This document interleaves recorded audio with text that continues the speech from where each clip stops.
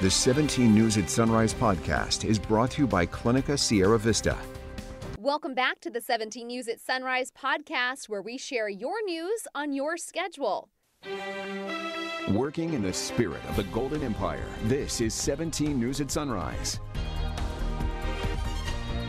And good morning. It is 5 a.m. on this finally Friday. I'm Alex Fisher along with Nicole Gitsky. Maddie has the day off. She's spending some time with family. And yes, it is a great day. One of the best days of the year, National Doughnut Day. Oh man, I am looking forward to this day. It only comes once a year. It does. Well, I will say though, I feel like there is National Doughnut Day, which is the big day. But then there's also like later in the year, there's like National Cake Donut Day. Yeah. And because we can't get enough donuts. I mean, let's be real. Now, coming up later this morning, it's pretty exciting because Nicole is actually going to show us some of the deals across town, right? Exactly what you can expect. There are some unique flavored donuts, not just the staple glaze. There's some special ones that you might want to get your hands on today. Not just the ones that you like automatically go to. Exactly, yeah. Venture out on this National Donut Day. All right, we could honestly talk about donuts all day long, as you can tell. But we're also talking about your forecast. Another hot day outside. Oh man, another day of triple-digit heat. So if you, you're not used to it yet, well, better get used to it because it's still going to stick around. Let's send it over to Alyssa Carlson.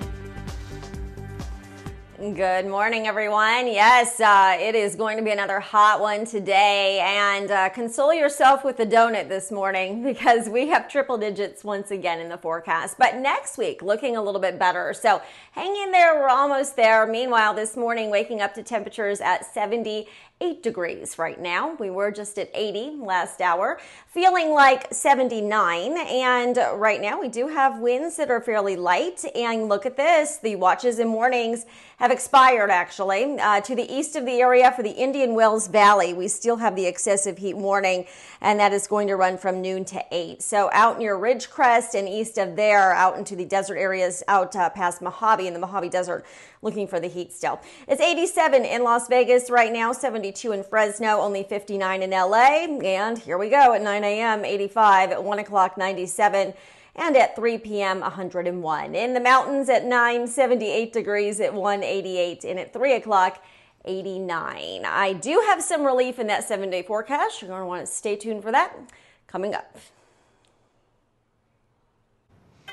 All right, Alyssa, thanks so much. One person was shot at a suspected illegal casino in Oildale last night. Sheriff's deputies were called to North Chester Avenue and East Linda Vista Drive just after 9:30 p.m. Initially, the sheriff's office said multiple people were wounded, but a spokesperson said only one man was shot multiple times. He was rushed to the hospital and is in critical condition. No word yet on a possible suspect. Well, the fate of the Kern County Fair could be decided today. During last week's Board of Supervisors meeting, County Administrative Officer Ryan Alsop said that vaccination site at the fairgrounds could not impede the fair continuing this fall. Tonight's special meeting also comes after the Newsom administration announced new guidance for mega events with 10,000 or more people. The guidance strongly recommends that these events have a verification process to ensure attendees are fully vaccinated or can show proof pre-entry of a negative test result. The debate over a mask mandate in the workplace ends with CAL OSHA reversing its own decision. Last night, CAL OSHA adopted new rules that require employees to continue to wear masks after June 15, unless there is documentation that all workers are vaccinated. Those rules are part of a sweeping update to the board's emergency temporary standards. The board first rejected the proposal after 7 hours of public comment, mostly in opposition of the new rules. This regulation needs improvement. Because we do not support the amendments does not mean that employers do not support, and indeed they already are protecting employees from COVID-19. The ETS has gone in the wrong direction and it needs to be corrected. After initially rejecting the proposal, the board realized the emergency temporary standards are from November 2020. And without any action last night, social distancing and masking would be required for everyone in the workplace, regardless of vaccination status, for the foreseeable future. The board then unanimously passed the updated standards and vowed to take it upon itself to make changes to them. The board plans to put together a 3-person subcommittee to recommend next steps. There's one pandemic change that Californians are sure to toast: the to-go cocktail. Governor Gavin Newsom announced yesterday the state will continue allowing restaurants to sell takeout alcohol and keep expanded outdoor dining through the end of this year. Restaurants turned to takeout and outdoor dining during the past year as coronavirus restrictions severely limited indoor service. I'm very excited about this, and I think this is a good thing for our economic recovery. It's also a good thing for our public health, because we want to encourage more people still to be outside. This pandemic's not behind us. This pandemic is not extinguished. We still have an enormous amount of work to do. The extensions come as California plans to lift most business restrictions and social distancing rules on June 15th, allowing restaurants to resume indoor service at full capacity. Even so, Newsom says maintaining outdoor dining could help the state control the spread of coronavirus. 15 lucky Californians will be $50,000 richer today if they're vaccinated. Today, Governor Gavin Newsom will draw the first 15 winners to receive $50,000 as part of the state's $116 million Vaccination for the Win program, the largest vaccine initiative program in the nation. And on June 15th, $1.5 million will be awarded to 10 Californians who have been vaccinated against COVID-19. To see if you're a winner, tune in to the governor's Twitter, Facebook, or YouTube pages at 10 a.m. Now to the latest numbers in Kern County. Public Health reported 64 new COVID-19 cases yesterday, but no new deaths. Nearly 1,400 people have died from the virus in Kern County since the pandemic began. The state reports 48 people are in the hospital with the virus, a slight uptick from Wednesday. 10 of them are being treated in area intensive care units. Nearly 200 people rolled up their sleeves at yesterday's COVID-19 vaccination event outside of our studios. KGT partnered with Bakersfield College and the United Against COVID-19 Coalition to get more Kern County residents vaccinated. Kern Medical administered both the Pfizer and Johnson & Johnson vaccines. We're happy to report 178 people got a shot in the arm. They also got free refreshments and a box of food, courtesy of the Community Action Partnership of Kern. Another free vaccine clinic will be held outside our studio June 24th to administer the second dose of the Pfizer vaccine. For those who want to attend summer camp without the worries of COVID-19, the Boys and Girls Clubs of Kern County have just the event. The Boys and Girls Club will be holding both in-person and virtual summer day camps this summer, happening June 14th through July 23rd. The virtual summer camp is free for all children and will run Monday to Friday, 1 to 5 p.m. Organizers say kids will get the chance to learn about different artists and recreate their paintings, complete fun science experiments, and create websites to showcase their activities. For more information, visit bgclubsofkerncounty.org. June is National Cancer Survivors Month, and Comprehensive Blood and Cancer Center is inviting all survivors to join them for a celebratory event this weekend. In addition to free drinks, a photo booth, and giveaways, CBCC says the Calling All Survivors event is a great time to talk with staff and doctors outside of clinical hours and in a more relaxed setting. It's happening tomorrow from 10 a.m. until 2 p.m. at CBCC on Truxton Avenue. Adventist Health is also hosting a celebration in honor of cancer survivors. It is happening today at 10 a.m. at the Adventist Health AIS Cancer Center.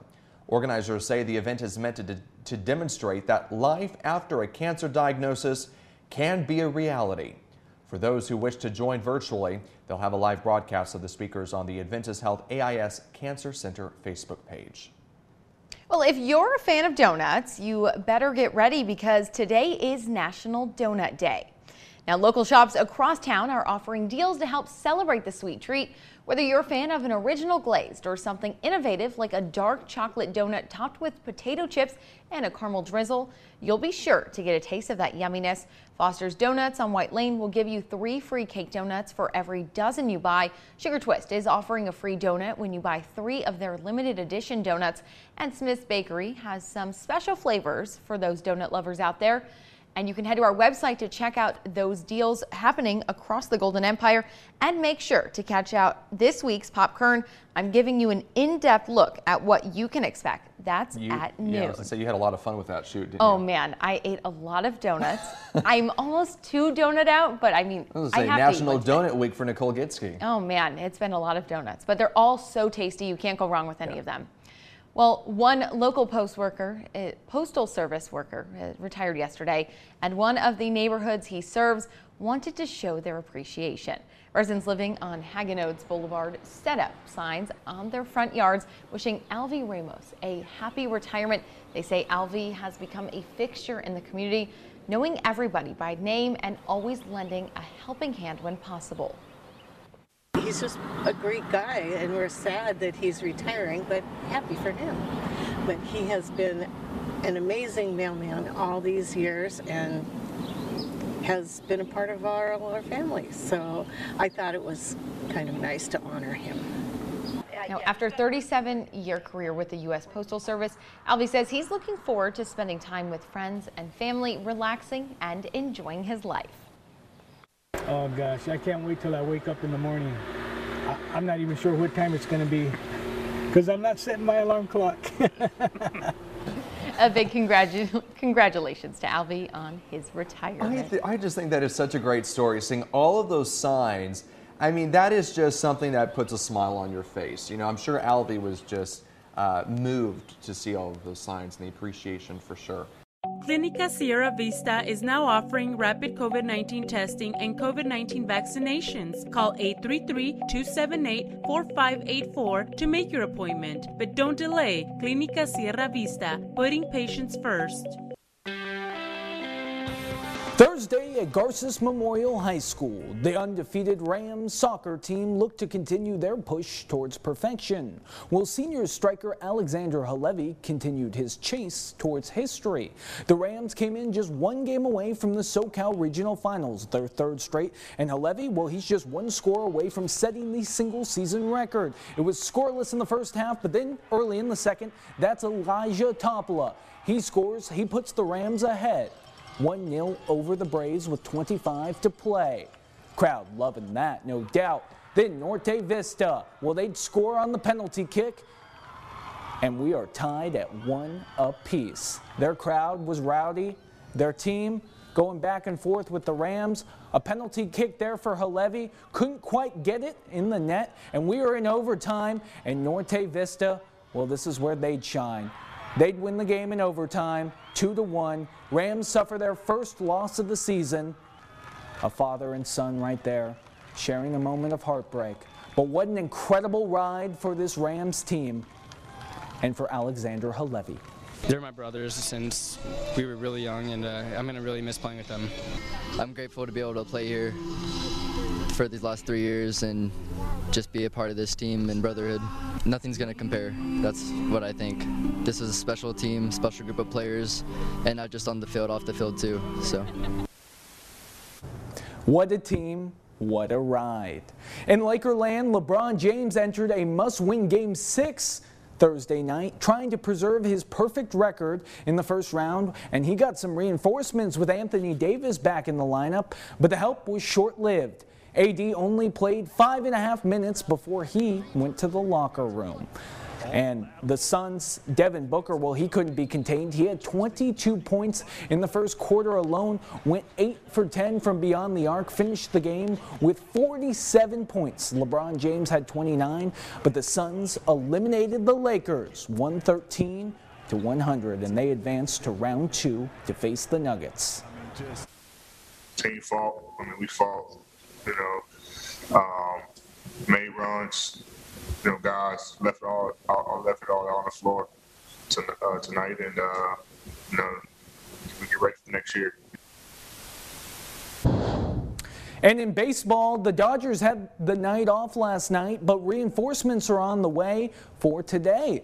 Ahead of their 6-game road trip, they activated A.J. Pollock and pitcher Jimmy Nelson from the IL. Pollock missed 17 games due to a left hamstring injury, and Nelson had been dealing with some forearm and elbow soreness. Dodgers will open their weekend series in Atlanta tonight. All right, that's going to do it for sports here on Sunrise. We'll have more news after the break. KGET Business Watch is brought to you by Grapevine MSP Technology Services, the Valley's leading IT service provider. Welcome back in your 17 Business Watch. And the hospitality industry is seeing an explosive summer hiring surge. Staffing firm People Ready says hospitality-related job postings are up 58% from this time last year. The roles most in demand right now include wait staff, bartenders, servers, cooks, food prep workers, and more.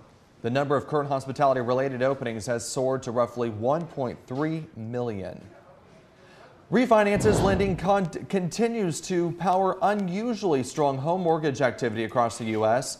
According to Atom Data Solutions, the increase in total mortgage activity in the first quarter has not been seen since 2009. Homeowners are taking advantage of low interest rates to roll over old mortgages and into new ones.